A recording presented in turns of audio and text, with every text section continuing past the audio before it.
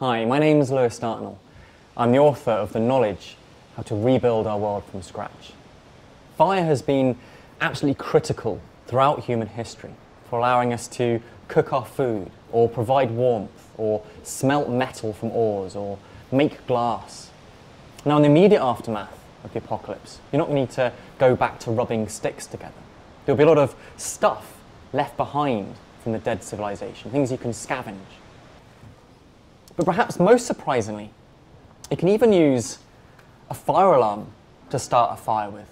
And if we turn over the back of the fire alarm, take out the battery that it's got in there, and we scavenge something like wire wool from any kitchen or supermarket. And if you take the terminals of the battery and just brush them against the steel wool, it will short circuit and heat up those very, very fine wires because they're very narrow and there's lots of resistance. So if we try that, you can really get a roaring fire started. So that's how to start one, but what's the best way of using a fire?